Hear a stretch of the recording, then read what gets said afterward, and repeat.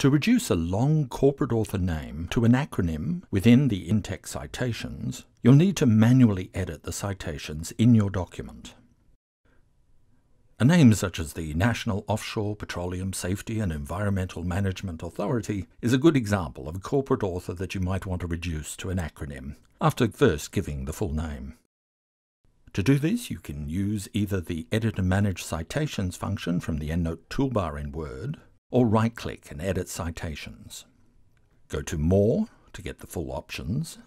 Change the format to Exclude Author, and in the prefix field, type the acronym followed by the punctuation required by the style. For example, if you're using APA 6th edition, you would put a comma at the end of the acronym.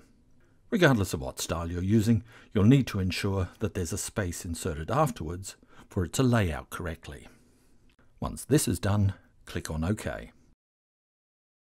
And you'll need to do this for each and every citation that needs to be abbreviated.